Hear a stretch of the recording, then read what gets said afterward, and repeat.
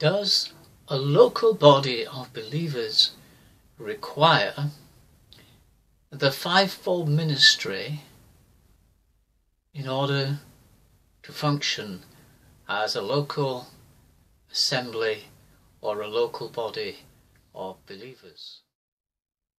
This theme of the fivefold ministry, or apostles, prophets, evangelists, pastors and teachers, being necessary for the function of an assembly today, is not something that is just surfacing recently. But when we look throughout history, we see that various groups have claimed that the fivefold ministry, or so-called fivefold ministry, has been in their midst, or has been necessary for the preservation of the true body or the true church of Jesus Christ. And of course, one of the biggest religious institutions ever claims what is called apostolic succession. The Latin or Roman Catholic Church fully believes that their apostleship goes all the way back to Peter, the first apostle. And the usual scripture that's taken for the fivefold ministry is Ephesians chapter 4 and verse 11, where it says this: "And he gave some apostles, and some prophets, and some evangelists, and some teachers, pastors and teachers, for the perfecting of the saints, for the work of the ministry, for the edifying of the body of Christ." Now, I want you to notice in the next verse, there's a little word with 4 letters in it, T-I-double-L, till, or until. Till we all come in the unity of the faith and of the knowledge of the Son of God, unto a perfect man, unto the measure of the stature or the age of the fullness of Christ, that we henceforth be no more children, tossed to and fro, and carried about with every wind of doctrine, by the sleight of men and cunning craftiness, whereby they lie in wait to deceive. But speaking the truth in love, may grow up into him in all things which is the head, even Christ, whom the whole body, fitly joined together and compacted by that which every joint supplies, according to the effectual working in the measure of every part, making increase of the body to the edifying of itself in love. Now, there's a tremendous lot in those other couple of verses. But the argument goes that if we do not have the fivefold ministry in a local body of believers, then that body cannot function, or function correctly, or function fully, or function properly, and even some people would say function at all. Now the question is, in all the writings of Paul, do we find him saying that these fivefold giftings were necessary for a local assembly, to have all 5 of these giftings? Now, it's interesting to note that when we look in the book of Acts, and I believe it's Acts chapter 13, we find that there were certain prophets and teachers in the church at Antioch. Now, nowhere is there made a mention of there were apostles or evangelists or pastors, but it does not say that there were apostles, any apostles there. Now, one could argue and say, well, Paul was there, was he not an apostle? Again, it's really, really interesting to discover something. As we look in the book of Acts, we find that titles were really not titles, but job descriptions were given to various members of the body in the early church. But these were not usually given until the people had demonstrated their gifting.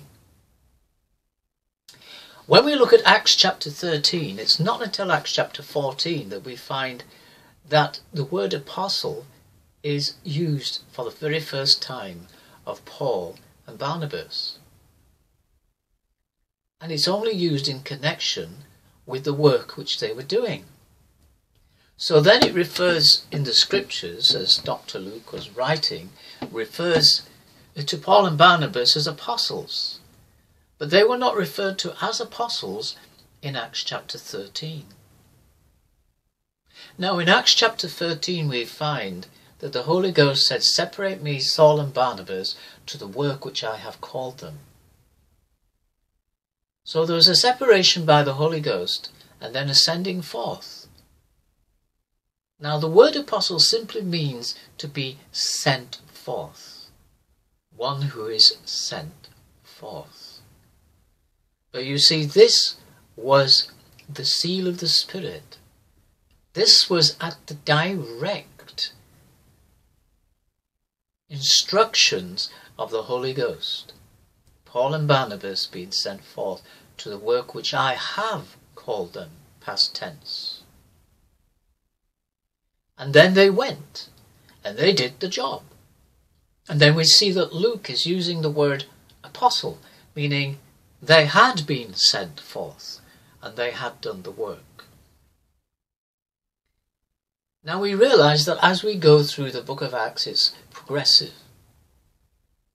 And we begin to see that these job descriptions were given to various members in the body as they began to function, as they were recognized, and as they were set aside to the work which God had called them. Now, nowhere do I find in the writings of the Apostle Paul, when he's addressing the churches, for example, Thessalonica, even I suppose at the beginning of the book of Ephesians, but the church of Corinth, any of the churches, he never addresses them in the beginning. He speaks of the saints, and he speaks of bishops and deacons and so on when he's writing to them. But he never says to the apostles in Thessalonica, or to the apostles at so-and-so in such a place and such a church and so on. Now surely, if there had been apostles there, and it was important to know that there were apostles in that local church or gathering, Paul would have addressed his letters to them. But we know that it refers to the apostles and elders in Jerusalem, such as James. But once we get beyond Jerusalem, when we get into the Antioch situation, we cannot find that Paul is addressing any of his letters to apostles in the churches. So was it really that important that the fivefold ministry, that each local church had to have all those 5 giftings operating? When we study the Word, it doesn't seem to be the case. When we study the progression of the book of Acts, it does not seem to be the case. Paul speaks of ordaining elders in Timothy and Titus in every city. And when you go back into the book of Acts, you see that Paul went and he ordained elders in the churches. Well, why not apostles? Why did not Paul ordain apostles? So the word apostle means to be sent forth. It means to be separated by God the Father initially to a work to be done. Then it's recognized by godly people and gifted people in his church, and then they are sent forth. So when we study the Word of God, it's not imperative that the whole of a fivefold ministry has to operate in a local body. What is more important, according to the many times it's mentioned in scriptures, and the times it is, Paul speaking, of course, to Titus, and how Paul operated when he went back to the churches throughout his missionary travels, and he went back and visited the people there. He ordained elders. And there's even a very good argument that this had to be also with the congregation present, that they agreed that these men had certain giftings and that they would recognize them as being gifted for elders or deacons in that local body. So then, if we do have a fivefold ministry today, I would suggest that it is not fixed locally. Because Paul certainly wasn't just fixed locally. He went around travelling.